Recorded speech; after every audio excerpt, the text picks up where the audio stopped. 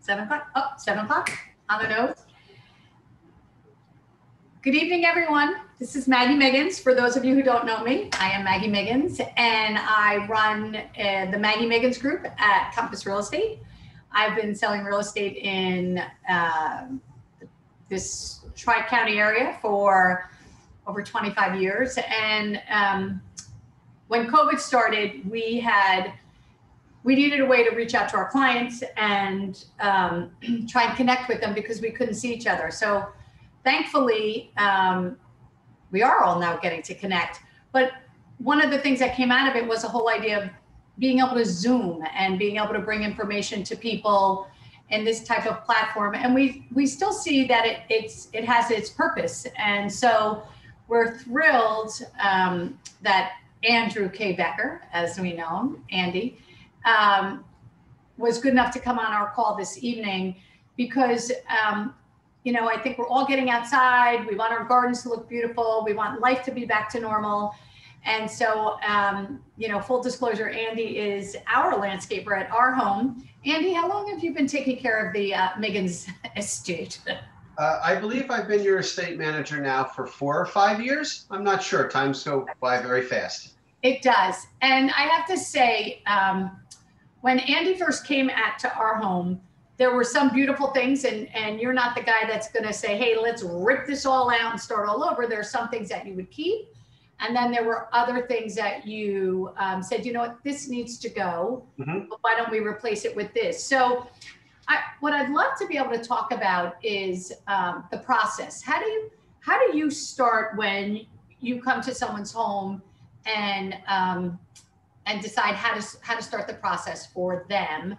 Or even if they're doing it, they're do-it-yourselfers, different things that they should be looking for when they are getting ready to redo their gardens and their landscaping. So talk a little bit about how do you make your decisions especially in this area? So similar case in point when I came to your house and we discussed what your existing landscape had. And I thought that you had what I called some good bones and some things that were a little tired that needed to go, which gave us opportunity to put in some new things to create a nicer, flowing, balanced landscape. And I see really what the client really needs. Do they need to do a landscape renovation? Do they need to do a total redo?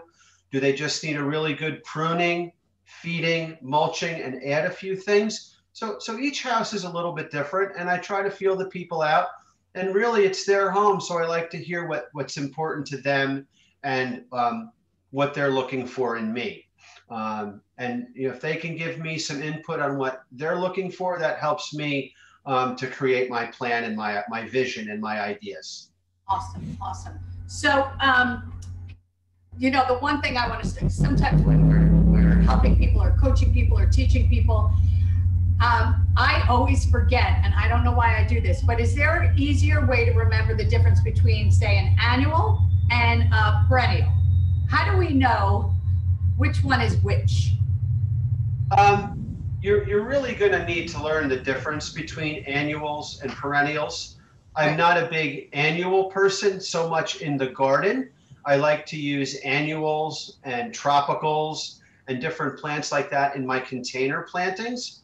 Urns by people's pool, planters by the front door, maybe the back gate going into the property. So annuals really give you that overwhelming summer color, while perennials are more seasonal, and the perennials bloom at different times throughout the year. And I really try to use more perennials in the garden and less annuals in the garden. Right. So I like things to come back and be happy and visit us again.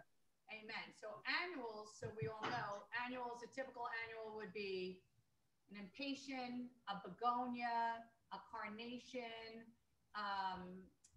geraniums, a vinca flower, petunia, some salvias, marigolds is a big one, sun patience, New Guinean patience. Those are more along the annual line of flowers. Okay, so they don't come back. They're pretty, they're colorful, but they won't come back. So we do have some slides, which of course we're going to bring up now, right? Sure. So start. Everybody, we're going to share our screen with everyone, and you can see Andy and I will be to the right, and here we go. Landscaping like a pro with Andrew K. Becker. Thank you, Andy.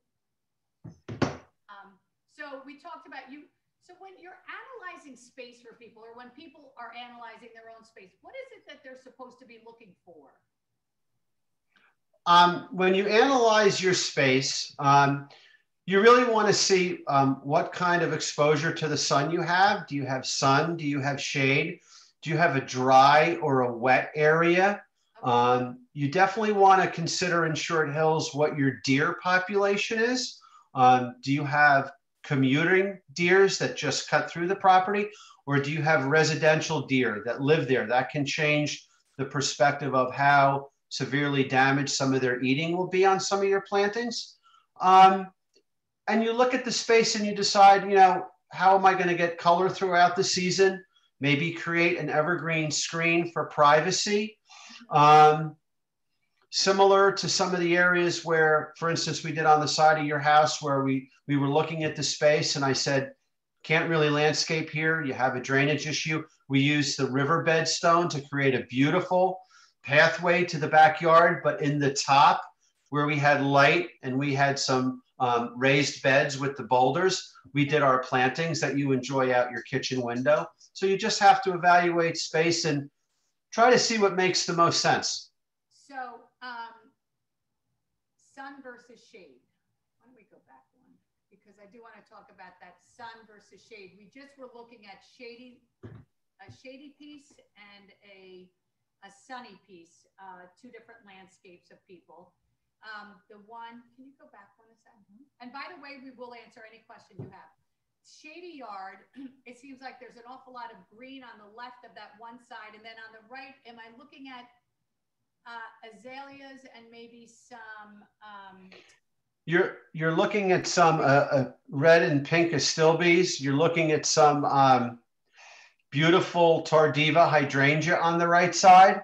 And you have some hydrangeas on the left, some arborvitae. Really well put together with color and probably in an enclosed backyard that the deer cannot get to, because some of that stuff would be very appetizing to them. For the deer. And then on the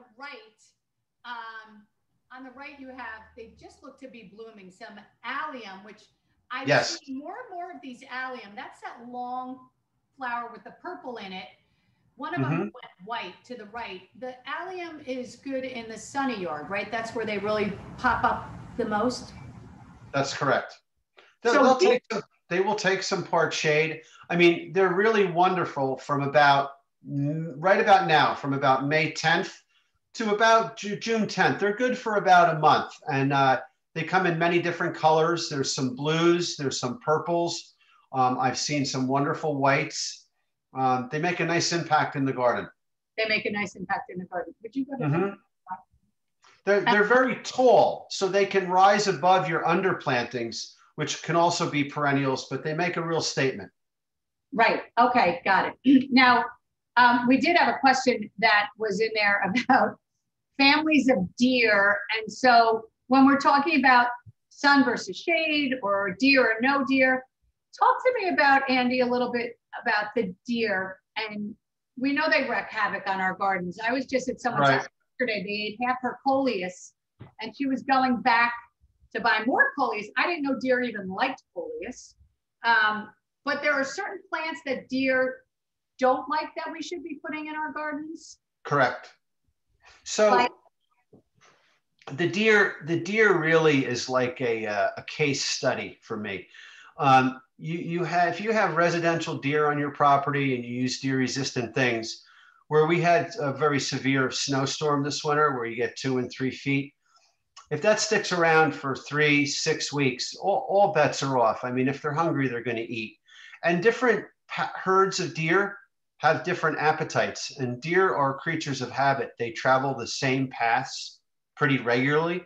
If you have commuting deer, which just kind of cut through the property, they might bite and walk a little bit.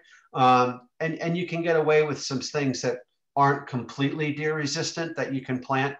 But you do have to take into consideration what your occupancy of deer is. So if you were to name like 3 deer resistant plants, what Sure. or shrubs, or what they usually don't bother with, what would those?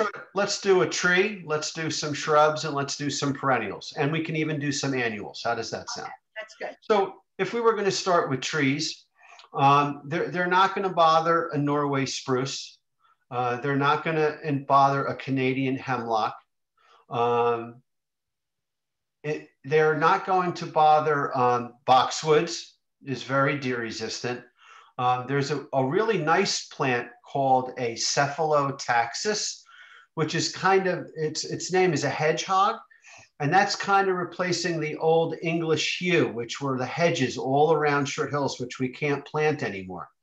And when you have something like an English yew or a Manhattan euonymus or a perennial hosta, that, and roses, hybrid tea roses especially, that actually brings the deer in. It's like a feast for them. So if you can try to eliminate those things, you're better off. Things like leatherleaf viburnum is a great shrub that they don't bother with. The deutzia that I really like, the Nico deutzia and the peach blossom deutzia are wonderful.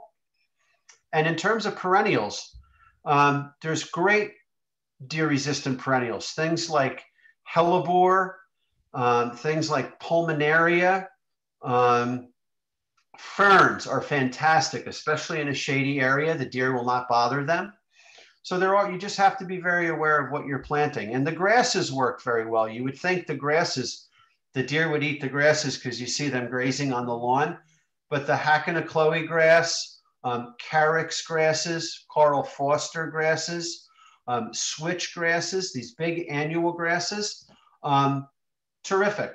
And even the reblooming lilac that you see on the screen is a fantastic reblooming lilac that the deer don't eat. And it's fragrant and it makes such a color impact. It's really wonderful. I have a question. The boxwoods, you talked about boxwoods, and we see boxwoods all over the, these towns that we service. Talk to me about, there was a blight on the boxwood. So what happened with the blight? Is there still a blight? Are we buying boxwoods anymore? What's going on with the boxwoods?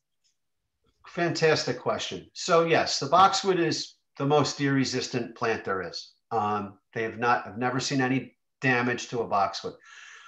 You have to spray them for something called leaf miner, which is a larvae that grows on the back of the leaf that can over time destroy the boxwoods. But yes, there was something called boxwood blight. It reared its ugly head about 3 years ago. When it's about 85 and humid, it can arrive. There are people like Save a Tree, Bartlett Tree Service. They have applications to control the blight. Overhead watering, where it's humid and you're constantly having your spray heads soak the boxwood, makes it very susceptible to boxwood blight. We haven't seen much of it around. Oh, Andy, you muted. Hold on. You muted yourself somehow. Can you help? He's muted somehow. Put your glasses on.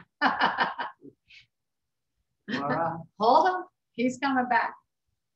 I will tell you, those green giant arborvitaes that you see on the left is something that Andy had planted at our house, and it is a nice. I'm back.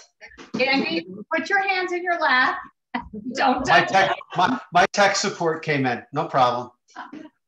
So yeah, the boxwood blight may be back. What we're doing as a commercial contractor, when we prune, we disinfect with a product we all know called Lysol. And you disinfect your pruning shears, your loppers, your hand pruners with Lysol in between properties. So if you're exposed to it, you've stopped it at that source. But I haven't seen much of it around in 2 years, and hopefully it won't come back. I was just telling them about the green giant arborvitaes. You love those because sometimes don't arborvitaes have a tendency, like with too much snow and everything, they bend over or they get too yeah, the old we didn't have access to these green giants until about 10 or 15 years ago. So Sure. we use things called emerald green arborvitae, nigra arborvitae, and pyramidalis. And they're all very susceptible to deer problems. And yes, they have a lot of problems in severe weather. While the green giant has that wonderful leader that grows, I Sure. like it so much because it keeps its skirt all the way to the ground, and it makes for a great property delineator. It works very well with that for screening. You also talked about some grasses, and I want to see if I can there. The carrots evergold, which I've seen before. Now, talk to me about grasses. If somebody has some grasses on their lawns or in their gardens, can they split them if they're getting too big? Can they take them and then transplant some the same way you could do with maybe a hostas as well when it starts to get to be too much? We divide grasses just like we divide hostas, iris, different perennials. The best time is early spring when they're just coming out of the ground. Okay. You can divide a big hosta and make it into 4 and repurpose them throughout your garden.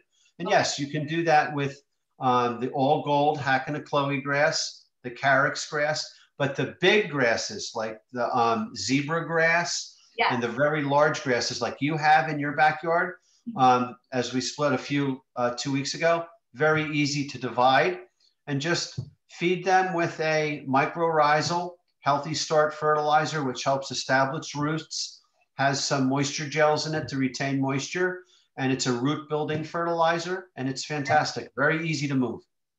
I do want to show, this was that Deutzia you talked about. This is a newer one, the cherry blossom one. Cherry blossom. And then this is the one, that happens to be in my garden. And yes, there's 3 of them. And it's the prettiest looking white, tiny little petite flower. They're blooming now. So it gives a little bit of color. It seems like for my garden, I think it's important for people to know that in terms of the gardens, you almost want to have a little bit of color throughout the season. I think so many people want color throughout the season. So whether it's the weeping cherry that blooms first, that goes to the viburnum, and then that comes to here, and then that gives it time for the roses and all these other flowers to come up. This one will last how long, Miss Ditzy? This is a beautiful flower. That hangs in there for 4 or 5 weeks. And like you said, it lasts a while, which lets our other things like the hydrangeas, the roses, and the different things start to procure themselves to come to flowering. Yes. Peonies. Let's talk about peonies a second, which is one of my favorites. I love a peony. Love them. Are those, can you divide a peony or no? You can. Yes, when they get very large and established, you can divide them, but you need to really do that in March. Because once they start to come up, you really have a hard time dividing with your spade. So you want to do it definitely in early March. As soon as they start to show, you want to divide them early. And you want to also, with the peony, which is very important, is when you divide them and you know where they are and you start to see them coming up, you really want to get your hoop cages onto your peonies so that the peony grows through the cage, it comes up, it buds, and then when it flowers, they're so heavy they don't fall over because the cage is holding them up. And that's really the best way you can have your peony garden. Okay, I think they're just some of my favorites. I just want to see, those were some of the other grasses that you talked about. The Japanese forest grass. I'm going to move you. These and are there's something that we're seeing all over town, and those are the allium is the bulb that's buried in the fall. The allium would go in, preferably sometime after Halloween, end of October, when it starts to chill off, and you would plant them. The old trick was using bone meal when you did daffodil bulbs. We can't really do tulip bulbs here because the deer will mow them down, but the daffodils are deer resistant. And when I do a large job in the fall, I love to buy a bag of 150 daffodils on the house and put them in as a great spring surprise when everything comes up. It's a nice gesture to give to your clients some daffodil bulbs that will last forever. And you plant them with the Plant Saver product. You do. We had 2 questions, believe it or not, one of which, where did we go? One person asked, I have been visited by deer multiple times this spring. They're eating my ranunculus that I have in my planters. What do I do? Ranunculus, yes. Ranunculus. What do we do? One of my favorite flowers, and you will only see that flower in late March, the first week of April. Wonderful for container planting.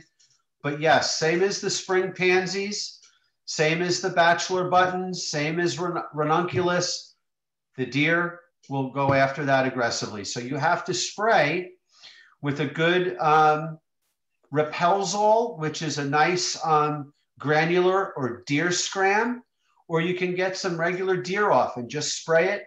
And you should really do that every 10 days.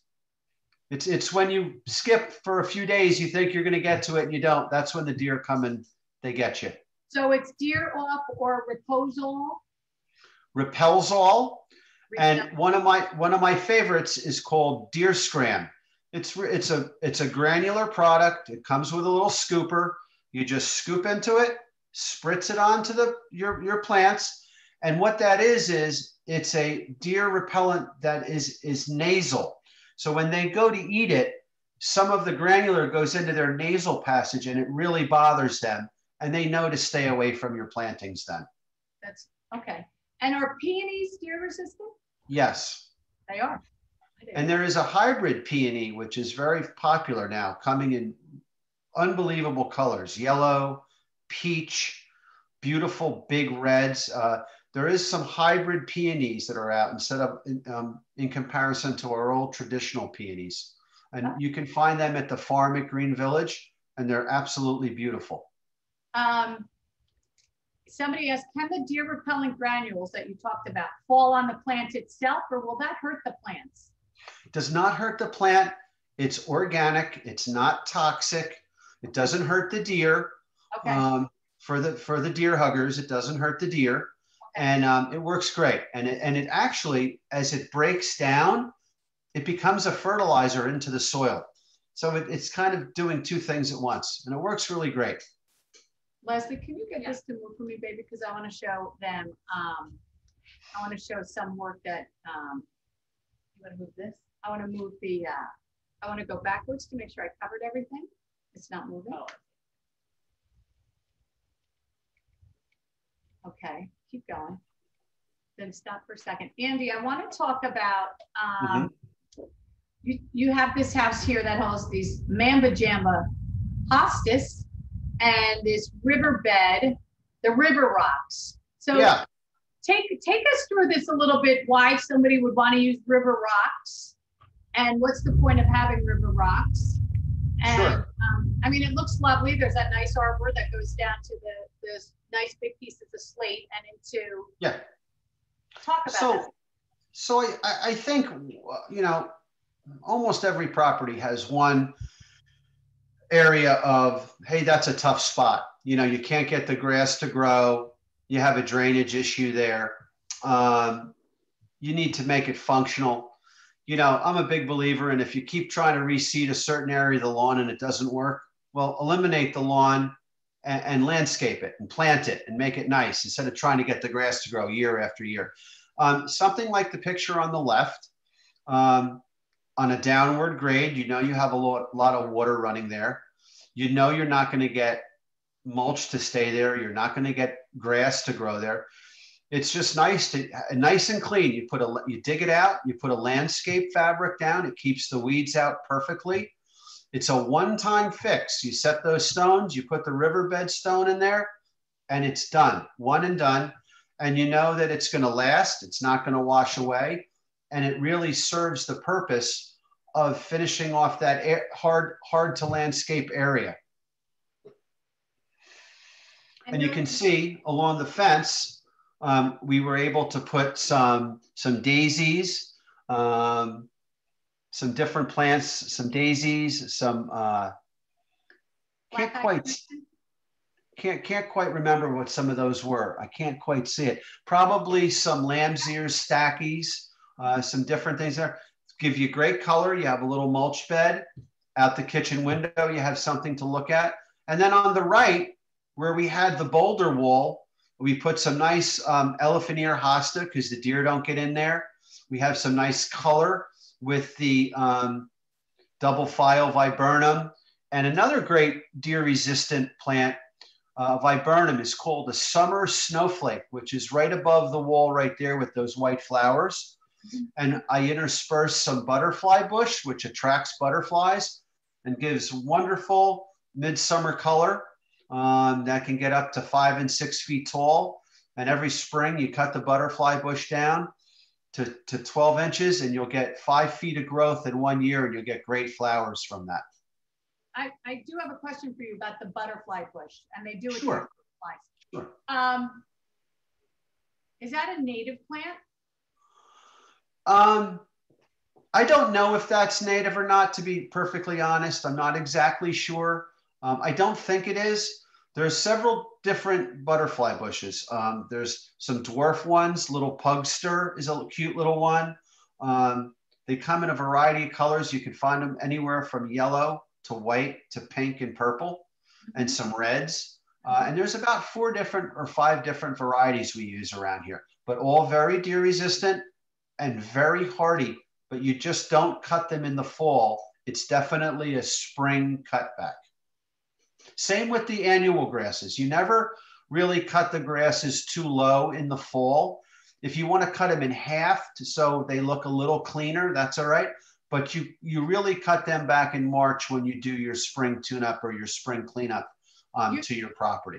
Do you mean perennial grasses, not annual grasses, right? Perennials? I mean, well, perennial and annual grasses are pretty much the same. We call those grasses annual grasses because they come back. They say it's not like an annual flower. We call them annual grasses, but they come back every year.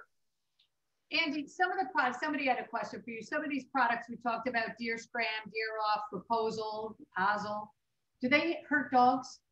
Can they hurt dogs? Do the dogs do we have to be careful with our pets? No, this is not like it's a serious chemical or anything. Really what it is they take things like, ready for this? Pepper, hard-boiled eggs, they grind them up. It's all organic. Cayenne pepper, different things like that. So they try to keep it as animal friendly and people friendly as possible with no chemicals. It's all organic. Is there a weed killer that you can recommend that would work that's not toxic for dogs or kids? Like people want a green lawn, but they don't want to necessarily use, like Roundup or any of that kind of stuff, which is so bad for you. Okay. So this is interesting. So if you really want to do the lawn properly, I recommend my guy, Paul Mackinson Turf Management, who we use at your house. If you want a weed-free, perfect lawn, that's the way you have to go. If you're against the chemicals, and I'm a chemical-free guy, I don't do any chemical applicating. I just chose not to do that many years ago. There are people you can Google online to find chemical-free organic lawn. It will not give you the results. It will not give you the green. It will not give you the weed control, but it's really getting better every year as the chemical lawn applications are under a little bit more pressure to get a little bit more organic, and they're getting better every year. So if you Google it and you look for a local applicator that's organic, those people are out there. When it comes to lawn, one thing I would say, if you have children, if you're working in the garden, if you have someone like myself maintaining your property, I think it's very important to do a 1-year tick control application on the lawn. That does have some chemicals in it that will take care of some of your pesticide issues, chinch bug, grubs, ticks. That is something I think with the Lyme disease and people playing, which come along with the deer, that I just think it's important to do. I try to recommend that to people. I think it's just better for the family environment to be protected from the deer tick. Well, Lyme disease is a terrible, terrible thing. I don't know why these won't move, but let's see. I do want, I want to go to Susan's piece, the difference with, we can go back 1 second. I want to show, so Andy, we have a before and after of a project that you did do. Yeah. One of the women that work with us recently bought a condo, so she wanted to brighten it up and make it hers. So even though it is a condo, she got to make some changes. So originally, this is what the outside of the condo looked like. It was, we see some river rock, we see something in the right-hand side. I don't know what that is on the picture on the left. This piece here, this is some kind of a boxwood overgrown, maybe? I don't know. What is that? I believe that was a type of boxwood. I'm sorry, that was euonymus. That was a yellow variegated euonymus. Okay. And you have a one shrub in the back right corner. Here. Yeah, you have a red bud tree here, which was actually came into color really nice after I left, which was actually looking nice. So you left that tree. I left the tree. I did. Okay, so let's see what miracles you work. This looks pretty bad. I'm not impressed with the way that looks. But wait, there's more. Ta-da! So we did that. Wow. So you left some rocks, but you put bigger rocks. The other ones were tinier rocks, river rocks. Yeah, I put some pretty rocks in. Pretty rocks. I put a nice American boxwood to screen the gas meter on the house a little bit. That'll grow in nice. Yeah. Okay. I put some hostas in the back. You can see the red bud came out with the color, very pretty. That looks lovely. I put some heuchera. She had some iris here. She had some nice astilbe coming up. I put in pulmonaria, brunera. This is a nice plant on the corner. I really like the yellow. It's called Creeping Jenny. Creeping Jenny. That'll come back. So I put some all gold Hackana grass. And it's probably grown out quite a bit since I did this maybe about 5 weeks ago. So these are the grasses, and you put, it looks like 1, 2, 3, 4, 5, 6, 7, 8, like about a dozen of those grasses. In the back, the yellows are called heuchera, which will give her a tall, spiky flower, the orange ones and the yellow ones. Okay. And the things out on the point is Creeping Jenny. So what I did was, if you look at the photo on the left, the lawnmower was coming all the way in. It didn't make sense. So I just enlarged the garden and made it more pedestrian friendly as an entranceway. And as that grows in, and you know, over time, add a couple little things in here and there. A perennial garden like that's always a little bit of a work in progress. It's going to grow in real nice. And now the lawnmower doesn't have to come up and almost to the front door. And now you have a garden. Right. It's lovely. I think you did a great job on that. Yeah. I want to talk about, because I can see it in there, mulch. I'm going to skip around on everybody. So mulch. Well, I want to talk about, we have it. So if you can go back to the picture along the roadside there. Sure. I just want to show people some stuff. Sure. There. There. That looks like it's been freshly mulched. So what I did there was, we had a bunch of huge overgrown hollies and interesting things way out on the road. And the vision for the homeowner coming in and out of the driveway was terrible. She literally had to drive her car 3 feet, 4 feet out in the road before she could really see what was going on. So we took some big hollies out and a bunch of overgrown stuff. We kept the things in the back, which are some big Carlisi viburnums and some things. Yeah. And I put in the green giant arborvitae there, and I put in deer-resistant osmanthus, which are the 3 tall hollies and the variegated one right there. Those are all the same family, osmanthus. Yeah. They're salt tolerant. They're very tough. They're deer resistant. And what the mulch I used there was hemlock mulch. Right. It's a natural weed suppressant. It doesn't have any dye on it. It goes down. It lasts. When there's a lot to know about mulch. I mean, when you use the recycled mulch that you know your neighbor did the mulching over the weekend because you can smell it in your kitchen. Most likely that's a recycled product. And with that comes a lot of different things: mold, mildew, weeds, possible garbage, construction stuff. You don't really know what you're putting back in the garden. So here's a little example. Landscapers do a big pruning job. They pull a lot of weeds: poison ivy, sumac, ragweed, God forbid, thistleweed, all the no-nos that you don't want. They put it in a pile, they wet it down, it rots, they grind it, they sell it to you as mulch, and you're putting all that stuff right back in your garden. And after using that and realizing what's going on, when clients would say to me, I have all these weeds I never had before. And I'd say to myself, where are these weeds coming from? Well, after I did my doctorate of education in mulch, I realized that you can't use the recycled material. You have to use a 100% hemlock mulch. And after I use this mulch at a property for 2 and 3 and 4 years consistently, my weeding is reduced 85 to 90%. And I don't do any chemicals in the beds. No preen, like a pre-emergent. I don't do that. And it works really, really well. And this mulch lasts. Mulch is an every year thing, but the hemlock mulch really lasts. And so does cedar mulch. That's a good mulch to use too. You said something important. Yes. You put these 3 plants in because they're hardy and they're salt resistant. So that's got to do with the snow when the plows are coming through and they've got salt underneath. Correct. And boom, going up onto your property in here.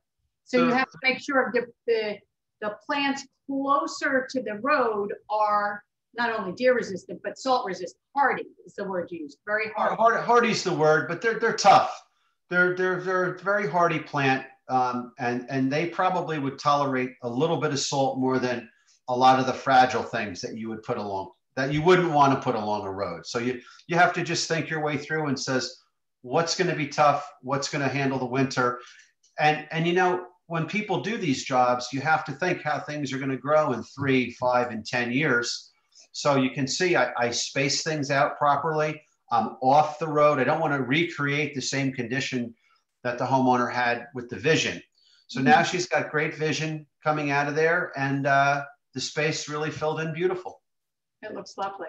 That looks really nice. We talked about your favorite flowers, some of them columbine, hellebore, white hellebore. Now the hellebore they almost hang upside down, don't they? They almost hang upside down. Hellebore is a really cool plant. It's part shade to shade. It flowers predominantly it's the first thing to flower in your garden in March, end of March. And you just clip off some of the old leaves from last year, and the hellebores come back. They're deer resistant. And after they're done flowering, they make a beautiful plant in the garden for the whole season. Really, really a nice plant. Just green, just like mostly all green then once the flowers are finished? They're all green, and you can get these with beautiful pink flowers, red. The whites are very pretty. Right now, the green giants, the hellebores is a perennial.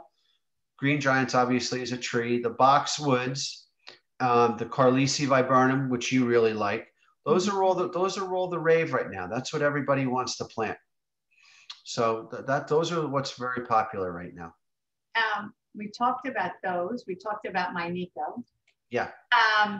We talked about about this house.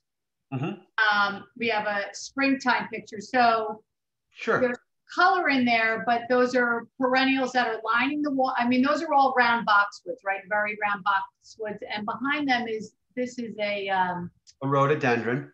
A rhodie, which are blooming now.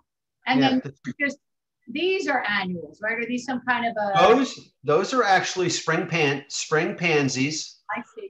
I took that picture about a month ago. Okay. Those boxwoods are all transplants from the backyard to where we put in a fish pond. I really like to repurpose plants. If I can reuse things in the landscape, I do it. Absolutely. And it just so happened that what was up front there needed to be changed. So I brought those boxwoods from the back and put them in the front. I have a common brick paver sidewalk I put in with large river rocks to edge the beds, which is a nice look. That's So nice. Yeah. the garden the garden on the closest side of by the lawn, that's a seasonal garden. So that will be done 4 to 5 times a year. Spring pansies. It will be an annual garden in about 10 days from now. All that will come out, and on both sides will be annuals. In late September, it will all come out, and it will be 20 to 30 mums of different sizes and cabbages. I think And then that's it there. oh, there I am. Yeah. And then she likes the pansies. So when I do the mums, the annuals come out. I put some cabbages and kale in there. Sure. And the winter pansies, we call them. And then in the spring, if you can believe the picture before, half the pansies in that garden were planted in November. And they all come back. I hit them with the deer scram that we talked about every week when I service her property, her beautiful lawn. And then in the winter, when we do our Christmas decorating, we do a big wreath above the 2 windows on the left. We do garland and lights around the door. And I do beautiful lights on her railings. And I do cabbages up and down all the gardens. Really beautiful. That looks lovely, Andy. Thank you. We talked about mulch Yeah. So I have to tell you, I probably shouldn't say this, but I will tell you my least favorite color in mulch is this orange one. I'm like, what is that? Is that does it have dye in it? Yeah, so the orange mulch that you see, so you can buy orange mulch that's dyed. You can buy black dye mulch, which is that stuff most likely. And in front of that is brown dye. I don't like them because what are they dyeing? Are they dyeing construction debris? Are they dyeing old pallets is a big thing they do because people don't want to reuse pallets. So they crush them, which is just regular wood, and they color that. And if you look at this mulch in a year when it goes down, I have to admit the color is vibrant and all that. The black dye mulch is a big South Jersey thing. And I've just had a discussion with a man that wanted to consider using it. And I went through my whole mulch agenda, and he agreed 100% that is not what he wanted to use. It doesn't look natural to me. The hemlock mulch looks natural to me. The hammermill mulch is the other mulch that I use, which is like a bark mulch. That's a very nice mulch too. You just have to make sure that the hammermill mulch you're getting is not recycled mulch, which would be called, sometimes they call it hardwood, but it's really recycled mulch. So if you can get straight hammermill at Fusco Brothers on River Road, fantastic mulch. I love it. I use it often. If you want to get the hemlock mulch, you can get the hemlock mulch that I like at the Millstone Lawn and Garden down on Valley Street. Right in between the north and south course of the Maplewood Country Club. Yeah. Fantastic product. So, okay, that's good to know because sometimes we see and we think it's so much easier to just go buy bags of it and stuff. And you're like, that's where you're going to get the different color and you don't know what's in the quality of it necessarily. Something like this. Companies, they'll bring and it. Also, ordering how much mulch a homeowner could guesstimate. You know, every so often in the New York Times, you see a woman asking her husband in a cartoon, honey, I think you bought too much mulch and the mulch pile is bigger than the house. Yeah. So you have to kind of gauge on how much mulch you need, and they sell it by the cubic yard. So don't think you need 10 cubic yards if you have a little tiny house in the Glenwood section. You probably need 2 or 3 or 4. Okay, so just try to gauge that. For me, how many did you need for my house? Because you just did ours. 6 or 7. I have my notes in the other room. 6 or 7 for your house. It's the big hill garden and everything in the back that eats up a lot of mulch. Yeah, got it. Let's just see. Lawn, we talked about. So this is grub damage. Tell us what a grub does. A grub is a worm, and a grub eats the roots of the lawn.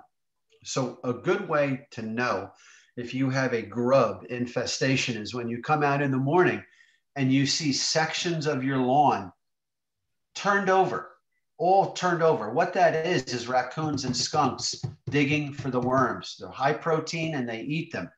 But that's an indication that you have grubs. If you don't have animals like that around your property, you can walk up to the lawn and you literally can pick pieces of lawn up, and there's no roots holding the lawn to the soil. The product they use is GrubX, and I would defer to my excellent lawn applicator, Mackinson Turf Management. He'd be happy to come by on my recommendation or referral to give anyone listening a free consultation on what's going on with their lawn, what services he can provide. He does do some organic. If you want to cut it down a little bit on the chemicals, he's open to that. But he's the best analyst when it comes to the lawns. And the lawn is a work in progress too. It needs aeration. It needs crabgrass control. It probably needs, like we did at your house, Maggie, we did the big front lawn redo last year. It turned out fabulous. Soil and seeding and a little aeration and seeding every year, every other year to keep that lawn looking full and nice is important. Green. Like that's a bad lawn, but that's a nice lawn. Look at that pretty lawn. That's a nice lawn. Diagonal. Yep, yep. That is a lawn I do. And that is the result of my spring cleaning, taking care of the property, thatching the lawn, power raking the lawn and cleaning it in the spring, and working cohesively with Mackinson Turf Management to get you that lawn. I mean, that is a really green, lush, weed-free, healthy lawn. Yeah, it looks lovely. Let me just see. That's a lawn. That's a happy client. That is a man, when I saw how happy he was when I landscaped his house, that really made me feel good. And yes, that's an Andrew Becker happy customer. That's a happy face. He is a very happy man. I think so. He should be. Where to find supplies? Yes. Orange Garden Center in Orange. The Farms at Green Village in Chatham. They have some of the prettiest flowers out and unusual. That was where I found we don't have a picture of it. And I'll take a picture when it comes up in the fall. You know, my favorite, the anemones. It's the prettiest. Fall anemone. Oh, it's a petite little white with a little orange face. It's so terrific. I love those. Mm-hmm. Let me just say a little something. Orange Garden Centers down on Alden Street in Orange. If you take Scotland Road all the way down over Route 280 and just keep going over Park Avenue, he's down on the right. You want to talk to Artie? Tell him I sent you. It is a garden paradise in a place where you might not expect it. He has the best plants in the area. The Farm at Green Village, you can talk to Brian or David, or if you're talking flowers, go see my friend Maria. If you're doing your containers, you're doing your gardens, you're doing vegetables, the best people up there with the best quality, high-end retail out the door things you need. And if you want to go to a nice place, Williams Nursery, right over in Westfield, when you go over Route 22 and around, right before you go around the bend to get on Broad Street, they're right on the left. You couldn't meet a nicer group of people. You can get all your container plantings there, shrubs, great annuals and perennials, and their fall mums and cabbages are fantastic. So just a little information on those three places. Now, if somebody wanted to contact you, Andy Becker, they would just hear your phone. Is that your house phone, 376-5186? That's the office phone. Mm-hmm. And that would be the best way to reach me. Right. And if you leave a message, I'm happy to call back. It does take me a couple days on that number. I don't give the cell phone out to everyone because it's just a little overwhelming. But if you'd like to call me and leave me a message, I'm sure within a few days, I'll get right back to you. Absolutely. And ladies and gentlemen, so you know, Andy has been doing our lawn for about 5 years. We're absolutely thrilled with him. For those of you who don't know Andy grew up in town in Milburn, Milburn/Short Hills. His mother's the former mayor, Elaine Becker, fabulous mayor back in the day. So Andy's familiar with the soil around here, regardless if it's Maplewood or South Orange or Milburn, Short Hills or Summit or Chatham. It's pretty similar. but he's a local guy all his life. So he does, his information is phenomenal. And if you do have questions, give him a shout out. He'd be more than happy to answer them. I will go to, see, we have a couple more questions for you. Sure. A farmer told me that deer don't like the smell of mint, and planting mint keeps them away. And so they've had success with deer out, which smells like mint, on pansies and tulips. I hope that's helpful. Thank you, Francis. Yeah, they put mint in all those products. Yeah, Okay, so and like it? an old secret, you know, before all these fancy deer scrams and repels all and deer off and deer stopper, was Irish Spring in a half-pound potato salad container next to your favorite plants. Let the water in there and then drip some of the soap on it. And believe it or not, I know people that swore by that. Irish Spring, mint. I think there is something true about the mint. There's mint by that garden with the pansies. Yeah. And there's a high deer population there. I'm pretty religious about the deer scram, but if I happen to forget it, I have to say they don't really hit that too often. And there's a lot of mint right up against the house. A 4 by 8 foot patch of mint in a window well, which the client loves. I think it's a mint julep thing. I'm not sure. I don't want to give her secrets away. Don't give her secrets away. Yeah. Andy, this has been so wonderful. You've done a fabulous job for everybody that's on the call. Any last pearly words of wisdom that you want to leave with us? Is there somebody's thinking about doing their gardens? They can also wait maybe in the fall, in the late summer. Sometimes you'll find things on sale as well, right? I mean, I'm always one for value. You'll find some, you won't get everything in the pick, but sometimes the different nurseries will put things on sale at the end of the season. Is that correct as well? There's some something to be said about that. I've done some late season December jobs, and they just want to get rid of stuff, and they'll make a bargain with you. Yeah, some of the stuff might be a little picked through, but there's been some real treasures I found at the end of the season too. You know, I would just say this: when it comes to your landscape right now, yes, and with everything going on in the real estate world, curb appeal and keeping your house looking good. Yes. And spending the little extra money gives you value and gives you, gives you value and lets people know that you're taking care of your property. And I always say this: if it looks nice on the outside, people say it must be wonderful on the inside. Well, the same works in the reverse fashion. If you don't keep up with it and you don't make it pop a little bit, they might not be as fast to want to come in and look through your house when it's time to move on to the next chapter. So I think keeping the house looking nice from the curb and from outside not only makes people enjoy it, but it makes the homeowner enjoy it while they're there too. I think that's very important. I agree. And we know, being in real estate, you only get one chance to make a first good impression. And when somebody does drive up to a house and they see things are overgrown, their grass isn't cut, things are just overgrown, it doesn't bode well, I guess is what I think. They do think, oh my God, if this isn't taken care of on the outside, what is lacking on the inside? Even things that I can't see behind walls, what could possibly be on there? So I do think that's really important. Ladies, so if anyone sees me on the street on Chatham Road, or they're walking their dog and they see me out working, please stop and say hello. If there's anything I can ever help with, please let me know. And I hope to see everyone soon. Thanks for tonight. I really enjoyed it. And I hope everyone got some beneficial ideas and thoughts out of this. So thank you so much. Thank you, Andy. Andrew K. Becker, I think you did a fabulous job. And I love everyone at your group. And thank you for supporting me. And you're all so nice. And if I can ever help any of you girls, you just let me know, okay? Awesome. Thank you so much, Andy. All right. Thank you, guys. Have a great night, everyone. Have a nice evening, Andy. Thank you. Take care. Anyway, we do want to thank you from the Maggee Miggins group for coming on. Just a little quick update on real estate. Everything you're reading about is true that you're seeing in our towns. One of the towns we just wanted to kind of give you an idea about, which is where we're sitting at the moment, is something in Millburn and Short Hills. We have these for all the towns that we cover. So if there's a town that you'd like to know what's going on, we do this. It's a micro on a weekly basis, what's happening in the market.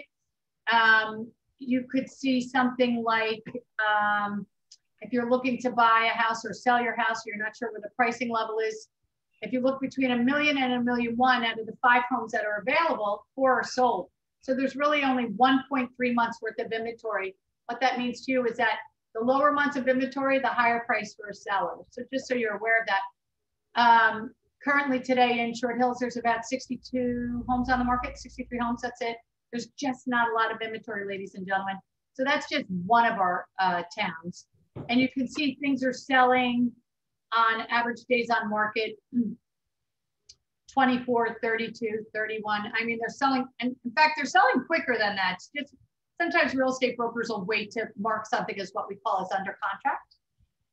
But what you want to look at is the months of inventory on these sheets.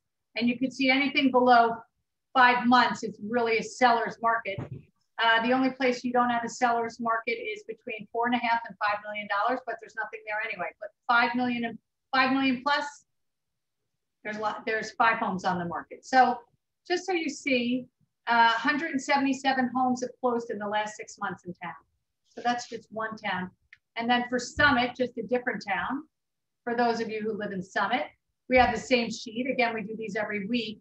You could see if you have a house between $1.6 million and $1.699, you'd be the only game in town, because out of the 5 that are available, 5 of them are under contract. There is not one house to buy in Summit today between $1.6 million and $1.699. And so sometimes when you're looking at pricing as well, you want to think, well, should I mean, right now you could be pushing pricing because that's how hot these markets are. But in slower time markets, we use this as a gauge as well to decide whether we want to jump price up or jump price or put price down. Again, look at this. In Summit today, there's 33 homes on. That's it. In the whole town of Summit, there's only 33 homes that are available to purchase in the town. That's incredible. Historically, around this time in our different towns that we cover, we usually have about 150 homes on the market, anywhere between 120 to 160 in this spring market. There's just no inventory. Interest rates did just go down again. So if you're thinking about selling, I keep saying all my agents and all my clients, and I'm selling real estate 25 years, smart money selling right now today, because these numbers, we are better than we were in 2005 when I was at that market. And things don't stay up forever. So those are just 2 different towns. We have 15 that we cover. Please send us an email if you'd like to know what your town is selling for and what the real estate market is doing in those. As always, it's my pleasure to share any information we can with you. I hope you found this informative. We'll send out a survey. We'd love to know what you liked, what you didn't like, what you'd like to see the next time. You know, if there's a topic that you'd like covered, it would be our pleasure to do it and find the best expert in that field and bring them to you. Thank you so much again. We're finishing 2 minutes early. It's 7:58. Thank you so much for your time. Happy Thursday night. Take care.